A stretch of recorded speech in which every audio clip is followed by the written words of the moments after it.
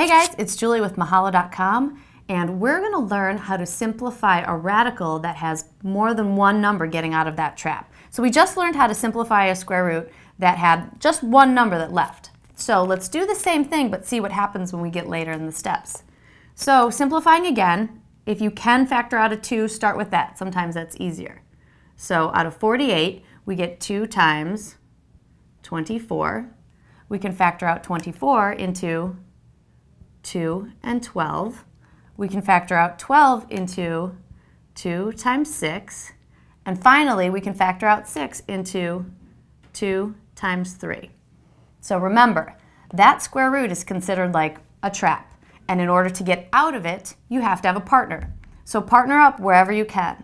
So these 2 partner up. These 2 2's partner up.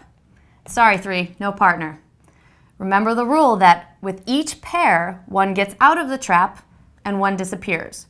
So this one would get out, this one disappears, this one gets out, this one disappears, and the 3 stays in. So let's rewrite our trap.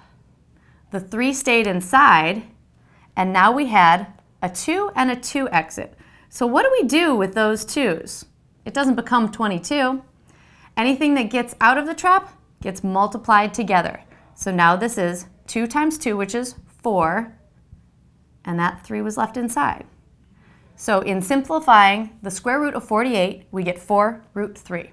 And that's how you simplify a radical. Thanks for learning with me today. If you liked what you saw and would like more information about related topics, click on the links below. And if you have specific problems or requests, email them to requests@mahalo.com. See you next time.